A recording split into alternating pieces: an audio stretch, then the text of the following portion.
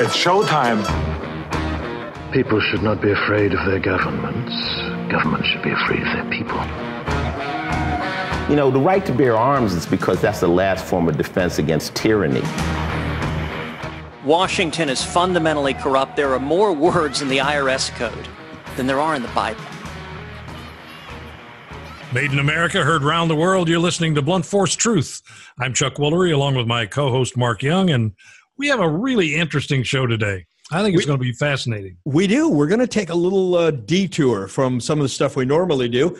And we have with us is one of our two fellow broadcasters from Podcast One who are launching a new show. So this is Megan Cloherty and Jack Moore. And Chuck, this show is called 22 Hours of an American Nightmare.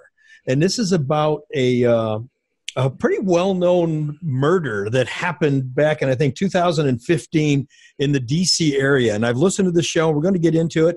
But Megan, Jack, welcome to Blunt Force Truth. Thank you. Thanks for having us. So I want to start off with what got you to do this topic?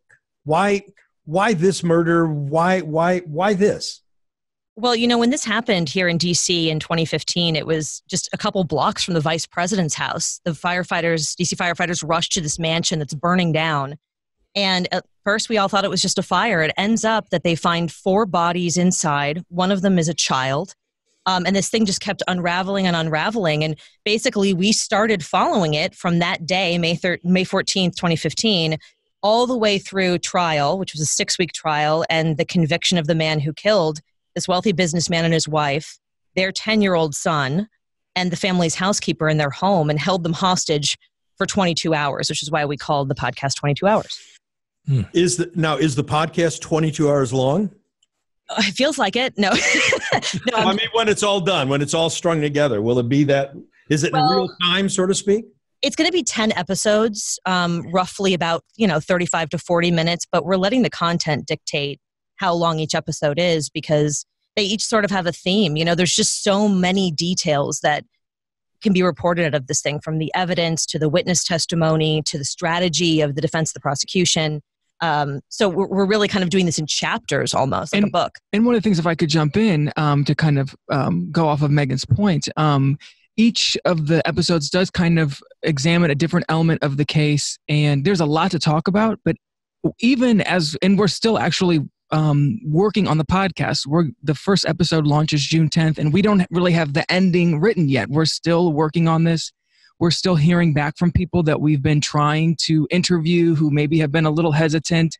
And, our phones are still ringing and we're still hearing from them. So we're, rewriting things on the fly. We don't really have an ending set. But even, kind of looking at our guidepost for where this thing is going, it's probably going to end up about 10 or 12 hours.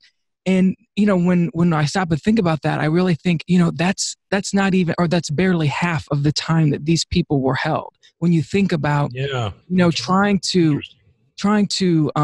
really grapple with their experience and how much of a nightmare it really was. I mean, I can't even imagine, each minute felt like an hour, I'm sure. I'll tell you what I find really interesting is, and I had the luxury of getting to hear the first episode, even though it doesn't come out till the 10th. The first thing that hits me, Chuck, is we live in this 24/7 news cycle now. Right. Where it's 3 minutes of news that's repeated every hour. Yes. And this is so different when you listen to it because first off, there's a theater of the mind thing going on, but you're going through the entire experience. You're not just saying, well, a house burned down, 4 bodies were discovered, and they think there's a murderer. Now you're actually getting this experience. And we don't do that today. That's something that's missing in journalism today is in-depth coverage. And I think you and I have talked about this in the past, that lack of depth in things. Yeah, it's true. And the other thing is, Megan and Jack, is that, I was kind of in my mind thinking it was more like an old-time dramatization of this crime that was more like done in the 40s and early 50s on radio, but it's really not like that at all, is it? It's not like that. I mean, it's interesting. It's so dramatic on its own, just the facts on their own will grab you. I mean, it's an unbelievable crime, and it's an unbelievable story that really there are so many things, unanswered questions too. So we present, as Mark was saying, we present it, you start with the crime, and then we kind of walk you through how this thing unravels and what we learn and how maybe it doesn't make sense and how it all ended up kind of tying together. But it really is a journey to the end. And something, to kind of piggyback off of is, in the beginning, it started with the report of a fire. So, and it was in the middle of the day. And, so people usually aren't sleeping in the middle of the day. And that's when, when people are sleeping in the middle of the night, that's when a fire can be deadly. Right. Middle of the day, people, maybe it's a chimney fire, maybe, and so the podcast starts with the firefighters who we heard from. They testified at the trial. They didn't know they were going into a crime scene. So when they walked up to the front door's locked, they kicked it in. Then the whole house is filled with this thick black smoke. They don't know what they're going to find. They're crawling up the stairs. And, so we do try to take the listener into this experience as much as we can. And it was a change for us because we are used to daily deadlines and, every day it's a new story and you do the best job that you can, but, tomorrow you're working a different story. So this required us to really take a step back and relive every angle of this that we thought we already knew. And when we looked at this with such detail, we discovered new things that we didn't know before either. Well, when they discovered it was a crime, can you tell us exactly what happened without giving away the show? Yeah, I mean, they found, basically, the firefighters thought they were finding people who may have been overcome by smoke. In fact, they found four murder victims. And this is a very, very wealthy neighborhood. We're talking about a house that's worth $4 million plus, right? That's right. And it actually was dubbed the DC Mansion murders. It kind of made a flash, like to Mark's point, it made a flash when it first happened because of where it happened. It was just a few blocks from the vice president's house. It was a super fancy, neighborhood, huge mansion. One of the victims, Sava Savopoulos, was a millionaire. He had a $700,000 sports car in the garage. I mean, this was not your normal family. But the question was motive. Who did this? For a while, they said, it's got to be more than one person. How can you overtake 4 people with just one guy? And so for a while here in D.C., it was made clear to us from police that they were looking for more than one suspect. And then it ends up in the end that it was one man who did this. And we talk you through how, the prosecution was able to prove that was possible. But again, like a lot of this coverage dropped off after sort of the, flash boom bang of the murder. Nobody really followed it through to the trial. So we latched on and we sat through every day of the 6-week trial and have the full coverage for you. Now, Chuck, you were talking about old time radio. And it's not old time radio, but there's a hint to that. And I'll tell you why. When I listened to the episode, and you guys can correct me on the details, but you were talking about a firefighter, and you're talking about how the firefighter went into the structure. It was still smoke filled. He knew his oxygen tank only had 15 or 20 minutes worth of time on it. He was doing a technique called a right hand, where he was holding his hand along the right side of the wall, trying to find his way. So do you see what I'm saying, Chuck, where it has that level of detail? You get in the mind of the person that's going through the experience, yes. Yeah, so for me, I was able, when I was listening to it, it was like you could switch into the minds of these different people that you were hearing described. Because all of a sudden you're envisioning this firefighter, crawling down a hallway, rubbing, with his hand along the wall in a smoke-filled area where he can't see anything, and knowing that he has this limited number of minutes on his tank. We just don't get that kind of stuff anymore. And even television doesn't do that, because television would do that in video, and oftentimes we wouldn't even think about it. It wouldn't even be something we would think about, what's this firefighter thinking and what the experience. The hearing the experience this way, I think in this particular case, is better than if this was a video documentary. Because, if you're watching a TV show, you're seeing it from the outside, but this sort of puts you like you are the firefighter. You are doing that right-hand search and what you find. We actually have the words of one of the family's daughters and how she experienced walking into her childhood home that had been, basically burned up, and seeing all of these places where she had memories and going and looking for, a scarf in her mother's drawer to see if it still smelled like her. I mean, it's very perspective driven. So sad. Oh my gosh. Yeah, it's a tough thing to do, and it's a tough thing to work on, and present it. Obviously, we're trying to do our best to present it respectfully, but these and sensitively too. Difficult. I mean, it would be very difficult. Yeah.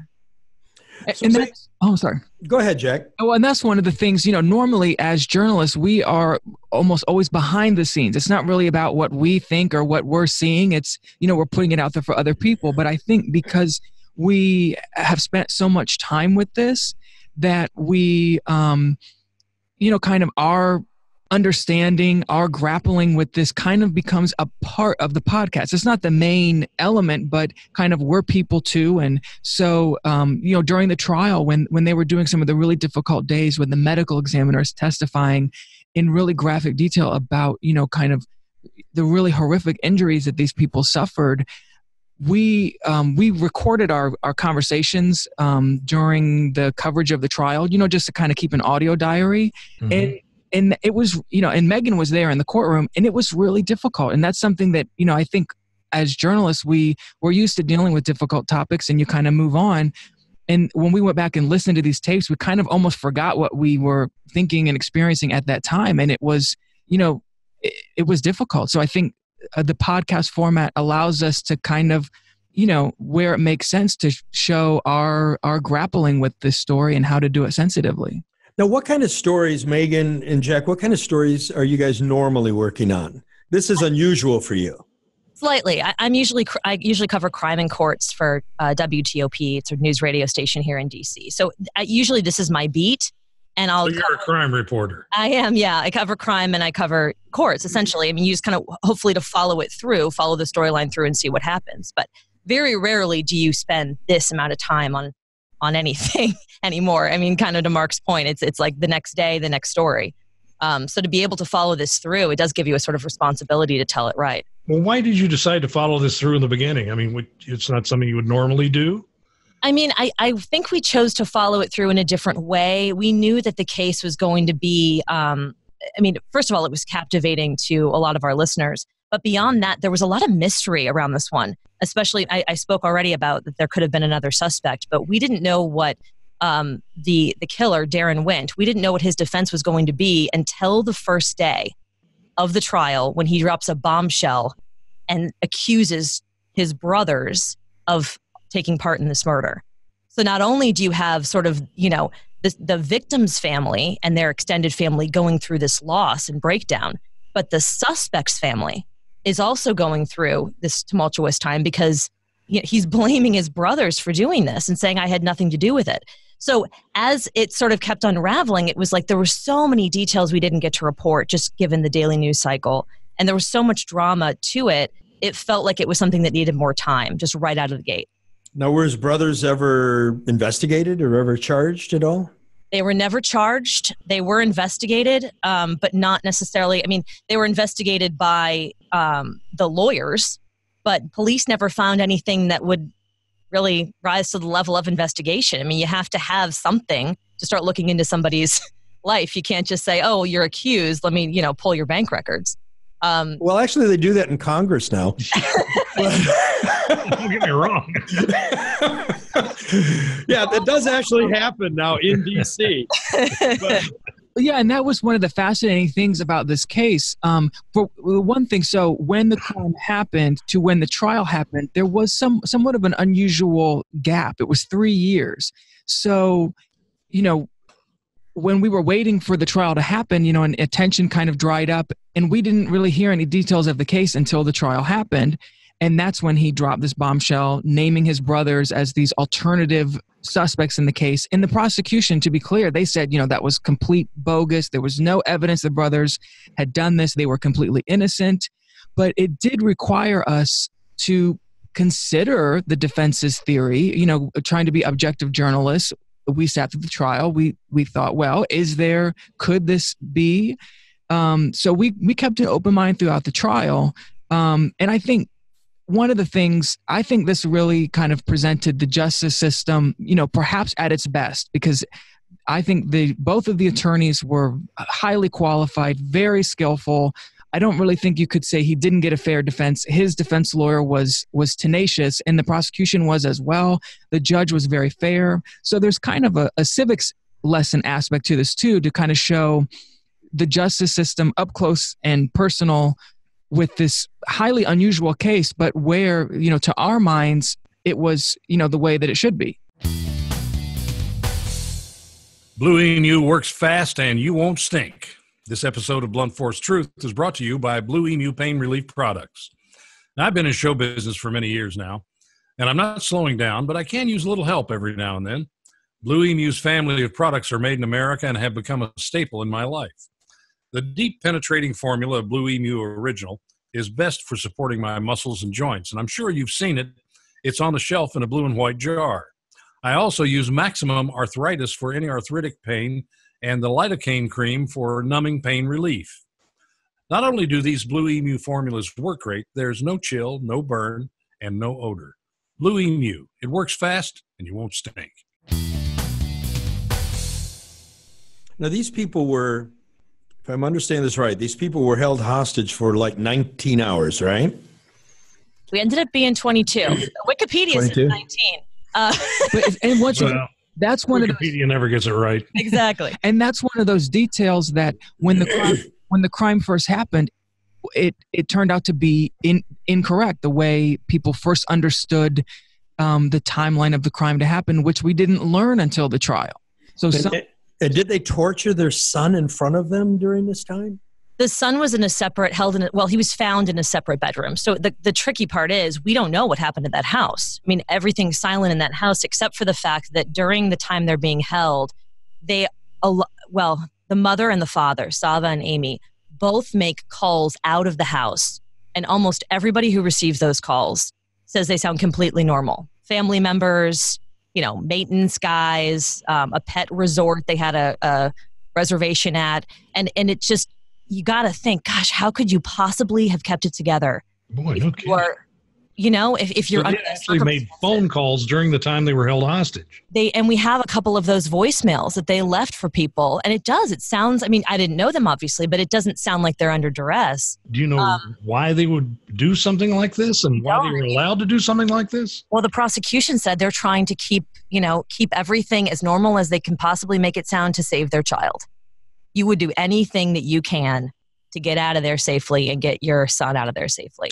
And what we know is he was found in a separate bedroom, and we know all of them were tortured. I mean, you kind of don't want your mind to go there that they used him against the parents, but it's hard. I mean, a lot of this, you don't want to get into speculation, but to do what he did to a 10-year-old is what the prosecution said it just takes your breath away. It's unbelievable. And this was to get money. And so where did the cash come from? How did they get the money? So that's one of the phone calls or series of phone calls that were made was to Mr. Savopoulos' business. He was the CEO of a construction company in the DC area, and he made a series of calls to the chief financial officer, the controller of the company, his assistant, and $40,000 was withdrawn from the checking account of American Iron Works, the company that he ran, and was then delivered by his assistant to the house. And it didn't really seem to raise any eyebrows. And there's reasoning for that. And after the fact, people said, well, maybe it seemed a little strange, but at the time, he was a high-powered CEO who was frequently spending thousands on this kind of really specialized equipment. So they thought that's what the money was for. And he'd go to auctions and buy specialized equipment. And when we're talking about, welding equipment and stuff on that scale, it can cost up, tens of thousands of dollars. So I think he picked a number. I mean, who knows how much the perpetrator wanted to get out of him. But it seemed like, at least to me when I sat through trial, it seemed like that Savopoulos picked a number that would not raise eyebrows, right? Same as those phone calls, so that he could kind of see if he could get through this alive. And if I could say, one of the things that I think people may remember from when this first happened is one of the calls while the family was being held. One of the calls made was to Domino's Pizza to have 2 pizzas delivered to the house. They believe this was made, the kidnapper forced the family to make the call to Domino's Pizza. And that, and he was hungry, I guess. And that pizza turned out to be crucial evidence because when the fire happened, the whole house didn't burn down. The fire was pretty much kept to the two upstairs bedrooms, but they found in a corner of the room those 2 boxes of pizza, and inside there was a pizza crust. And when they swabbed it for DNA, they found his DNA on the pizza crust. So that's how they found him. Wow. So, and what's striking me about the $40,000, Chuck, is nowadays most banks don't even keep that much cash. Mm-hmm. It's true. They had to call a couple banks to find the one. See, that makes sense to me because in businesses I've run, I've sometimes done that exact same thing. I'm going to go buy a car and I'm going to pay cash for it. Go get me some cash. So I could see this working, but that's what I was about to ask you. Did they have to go to more than one bank to be able to collect that amount of money? Yeah, and the whole thing is interesting. You have, not only do you have what we know about the calls made, but then you have the sort of the other players in this, the assistant who dropped off the cash, who police initially thought was a suspect in this because obviously he's dropping off cash at the house that burned down a couple hours later. But we have, cell phone pings now have changed how police investigate crimes. So you can see his phone pinging where he says he was during this time, and it all lines up. And we have, one of the victim's cell phones out of the house down in DuPont Circle, if you're familiar with DC, in the middle of the city during the time he's being held hostage. So obviously it's not him. So there's also these, these timeline points where you're like, well, how did that happen? And we kind of lay it out chronologically. Yeah, that's really weird to have somebody's cell phone pinging in the center of the city and they're not even there. Right. So maybe maybe the killer took it with them or somebody, it just raises these questions. And part of the podcast too is us as journalists going through and being like, well, maybe, but it just doesn't make sense based on these facts. We should tell you too, there's an interesting sidebar to this is in DC, there is no audio or video recording in court. And we learned during the course of this trial that for the stenographers, they're typing live, but they have an audio recording of what's happening in court so they can go back if they missed something or missed a word and fill it in. Well, we FOIA'd those, the audio because that would help us. Well, no. So they said, well, it's not the record. It's not the official record. The official record is the written stenographers, typing the transcripts.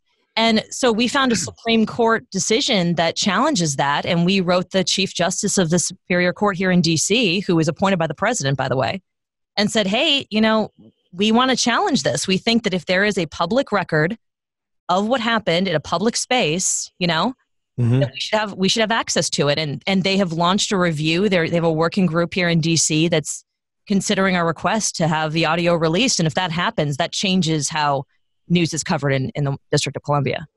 Now, the murder in this case, was he armed how did he get in this house and how did he control these people? I mean, was he armed? Was he a big guy? Was the homeowner not a big guy? How did he do that? Well, and these are great questions. These are all questions that we had when this first happened. And then, there was radio silence for 3 years before the trial, and these questions began to be answered at the trial. So the suspect in the case, the man who's now been convicted, Darren Wint, was not a very large man, but he was going to the gym very frequently at that point in time. He was very muscular. So it would not have been necessarily all that difficult for him to overpower any single one of the people.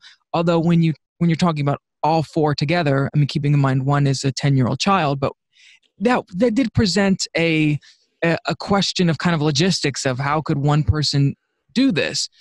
The way that who's the third person? You have the mother, the father, the 10-year-old, and the third person is Vera Alicia Figueroa, and she was the housekeeper who actually was supposed to leave that day at 3:00 and never got the chance to.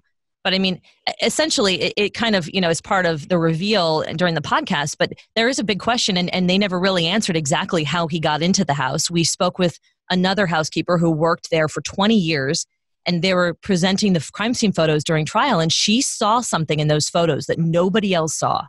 And she couldn't speculate about it on the stand, but she tells us how she thinks he got in the house. So let me ask you something that seems just incredible to me.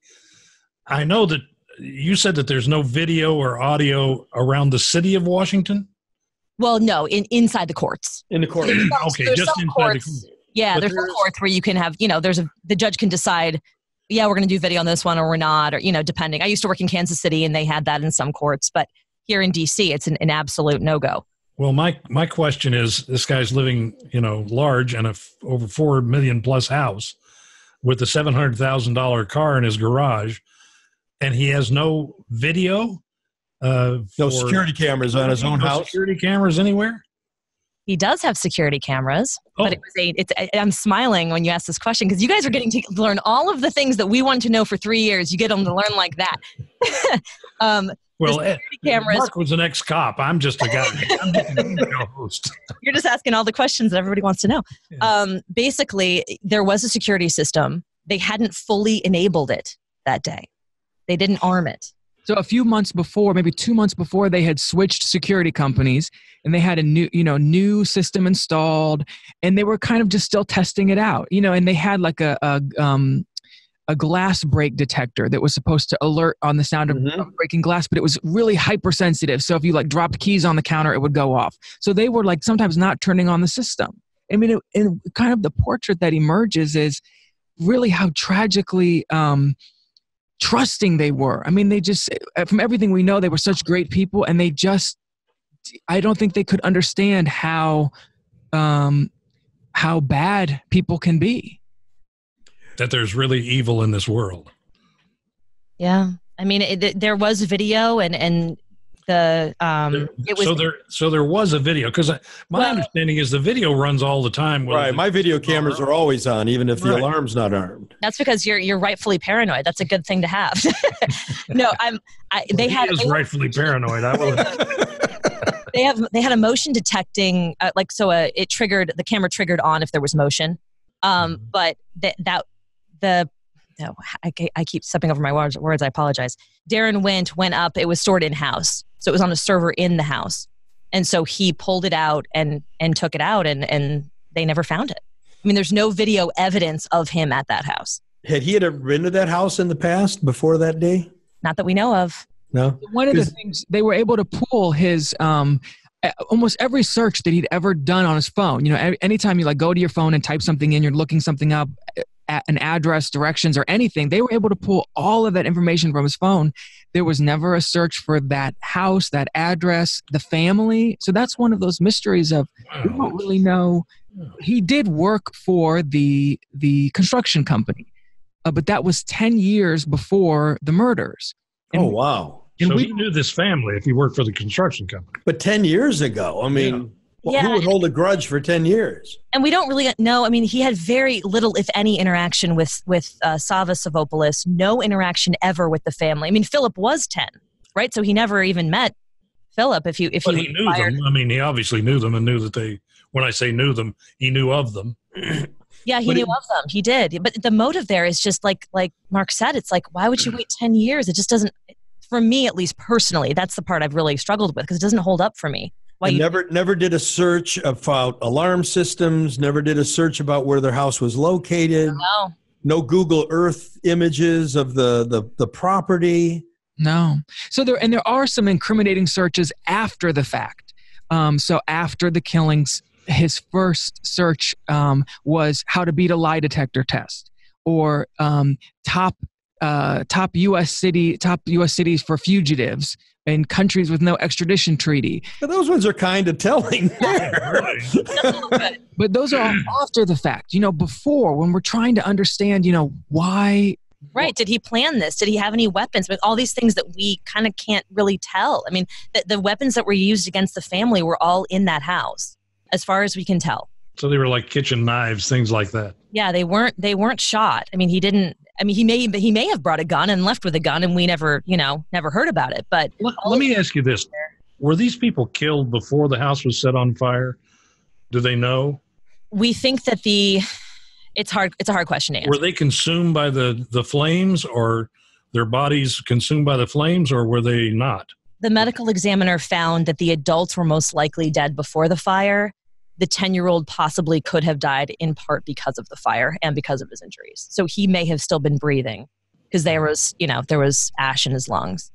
So he may have still been alive. I mean, it's a horrible thing to think about. It is horrible. This is one of those things like 9/11, and the reason I'm equating it to that, Chuck, it's one of those events that you don't want to believe can happen in the world.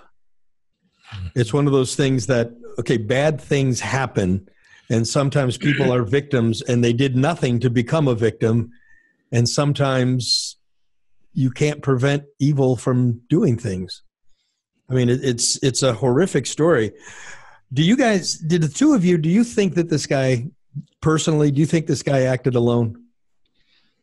So yeah, as I said, I kept an open mind throughout the whole trial. I considered his defense, but personally, I saw all the evidence, and I think I would have came to the same conclusion as the jurors. And I think that with that in mind, I don't know if there were other people involved, who would he be protecting at this point?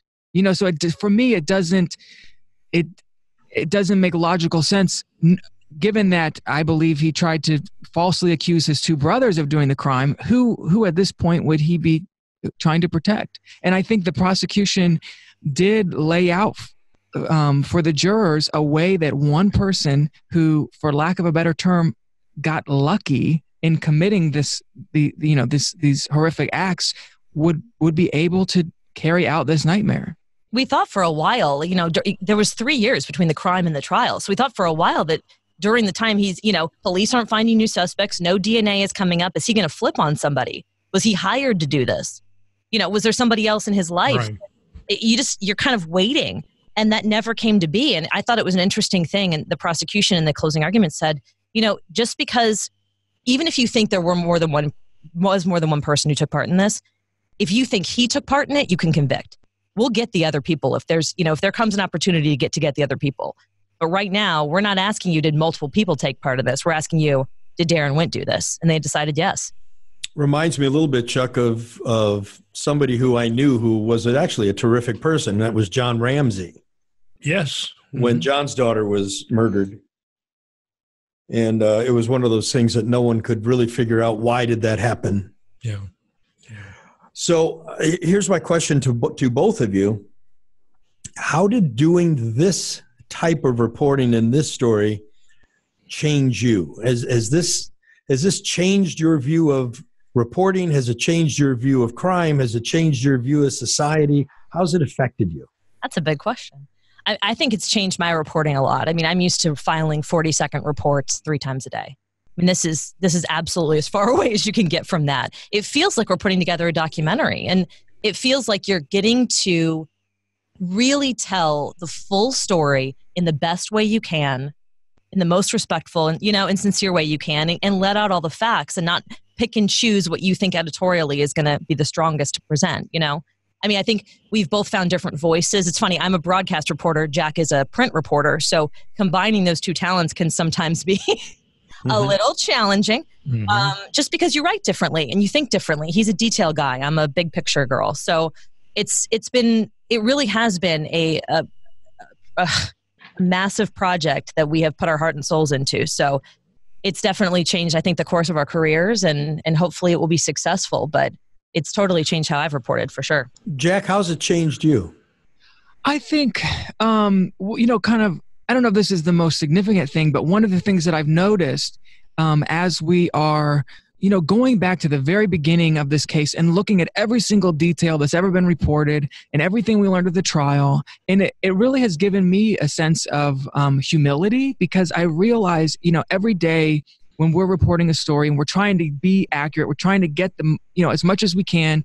And when I read some of the initial stories from other media outlets, even, from some of our initial stories and what we're learning from police, and maybe the details are all accurate, although sometimes that's not exactly the case, but our understanding is very different now. So I think it's given me a sense of humility about, every day when you're trying to go out and get the story, even just being that much more purposeful about, what you do know, what you don't know. Don't say anything more than what you can say, to be as accurate as possible. Yeah, you don't know what you don't know, and context is a wonderful thing. So it's made you more cautious or careful when you're doing the day-to-day reporting? Yeah, I would say so, yeah. Has it made you more skeptical about what you might see on TV reported? Does it make you ask the question, I wonder if they got all the facts correct, or things of that nature? Perhaps that, and also just this idea of even if all the facts are correct, it also the kind of the frame in which they're in could totally change your understanding of those facts. So it's kind of given me that that perspective. You know, one of the things, this idea of there having to have been more than one person carrying out this crime. One of the elements that kind of really fed speculation is when Darren Wint was arrested in this case, he was with 5 other people, and people, you know, from the outside were saying, well, they must have been involved too. Like, why would 4 other people be with a, you know, quadruple murderer? You know, there's no way they're not involved. And really what we learned at the trial is they weren't involved. And some of them really happened to be, I mean, it's an incredible story. And they just really happened to be at the wrong place at the wrong time. They had no idea they were in the car with a guy who had killed 4 people. I mean, it's really incredible, but you wouldn't know that. It took us 3 years in this exceedingly complex trial to learn that. And none of the facts were wrong. It was just the way that, you know, the way that you think about it. Yeah. It's some things aren't always as they look. And we also learned too, you want things to fit. You know, I think it's human nature that you want things to make sense and the timeline to make sense. And, you know, why did Amy go for a walk to Starbucks in the middle of this whole thing? Why wouldn't she walk to the closest Starbucks? Why did you? And there's like all these things that just don't really. Wait a minute. What did you just say? What? Well, so in the middle of, before this whole thing starts, there was a neighbor who saw Amy Savopoulos. Before it starts. Before they're taken hostage, before the 2, Sava and Amy, are taken hostage, a neighbor sees her walking. And there's all of these questions around, was it her? Why was she walking that far in the middle of the day? Why was she dressed up? Why would she have changed from what we saw her in earlier on surveillance video when she took her son to the doctor's office? I mean, there's just, my point is you got to let go of some of the details that don't add up and look at the big picture and what it really led to. I mean, I got caught up on what a woman, you know, why would you change purses in the middle of the day? That doesn't seem like it's something that someone would do. But there's just so many little details in this thing that you want to fit. And I think as reporters and as just as human nature, you want things to have a narrative and to make sense and have a story. And just like what Jack was saying, I mean, things look a certain way. That doesn't necessarily mean that's how they are. Yeah, it's human nature to always want things to fit in order and have a conclusion, because as humans, we repel, we don't like randomness. And we don't like to think that random bad things can even happen to us. We want it. We want reasons. We want excuses. We want an explanation. Chuck, you were about to say something. So. Well, I was wondering about this guy, Wint. Is that his name? Yeah, Darren Wint. Darren Wint. What's his background? What do we know about him? And you would think he has to be a total sociopath to be able to do that. Come from? What did he have a rap sheet? Was he, you know, a bad guy before? Yeah, so he did have a rap sheet, for nothing like this. There were mostly traffic offenses, although there were some assault convictions, and I guess you could say he had a temper because he had several protective orders taken out against him, including by his own family at one point. But again, that was years before these killings. From his background, we know he immigrated to the U.S. in 2000 from Guyana in South America with his family. He had a large family here who, by all accounts, were, you know, productive, middle-class people. You know, they didn't have rap sheets. They didn't have criminal backgrounds. He seemed to be an outlier. And that was what kind of made when he tried to blame his brothers during the trial, kind of that much more wrenching. Is when we talk about, you know, another family being affected by this. Do you know if there was any use prior to this incident by him of any type of psych meds or any type of, you know, change in substances or anything, you know, with him? We didn't have medical history. Yeah, we didn't get a medical history, which is I found sort of interesting during the trial. But what Jack was saying to me the other day was, you know, how relatively normal he was. You know, he's not sitting in his basement, you know, looking up, you know, how to make bombs on the internet or something. He was like going to the gym. He's looking for work every day. He's, hanging out with his family. I mean, it wasn't like he was not social or he wasn't, I mean, he had a fiance in New York who he'd go up and visit every once in a while. So obviously something happened. Right. So the guy's not right. He's not in a cabin writing a manifesto. He seems like a normal person. I mean, he's under duress. I mean, he didn't have a normal place to live. He's living with his family who weren't really happy about that, and they wanted him to move out. He couldn't keep work. He was a welder, but he couldn't find a steady job. He had one, back 10 years ago, but he was sort of in this patch of being unemployed, and he needed money. I mean, he needed money to stay in the country because his green card was about to expire. I mean, there's a lot of things. He wanted to buy a ring for his fiance, but does that give you enough motive to kill 4 people? I mean, it's just, there's huge gaps in the motive, and the prosecution said that. I mean, even while they were able to prove he did it, they basically said he wanted the American dream. He wanted to have what the Savopoulos family had, and he was going to take it. Well, the program is called 24 Hours, An American Nightmare. It's going to come out on June 10th. It'll be available at Podcast One. I'm assuming it'll be available on iTunes also. Yep, it's on Apple Podcasts and, all the places you find your podcast. I have to tell you, it's 22 hours. 22 hours, An American Nightmare. That's right, yes. And what's next after this? What's next for you two? Well, we're still in the middle of this thing. We're hoping to continue to hear from more people and add more witnesses and sources into the podcast and really make it as good as it can be. And there's also a web element. There's a lot of supplemental content, maps and photos from the crime scene and all sorts of stuff you can find online as well. So this is our baby right now. We don't quite know what's next. Well, terrific. Well, folks, if you go to bluntforcetruth.com, go to the show notes, and the show notes will be listed as 22 Hours, An American Nightmare. Go through the show notes. You will find links to the podcast and links to the website where you can see the maps and the diagrams and everything that they have included. And it sounds like a great show. I am going to be listening to this. Me too. I can't wait to hear it. Great. Thank you, guys. We really appreciate you having us on. Thank you, Megan. Thank you, Jack. Thanks, everybody, for listening today. We hope you'll tune them in. And we're glad you tuned us in. Thank you. And we'll see you next time.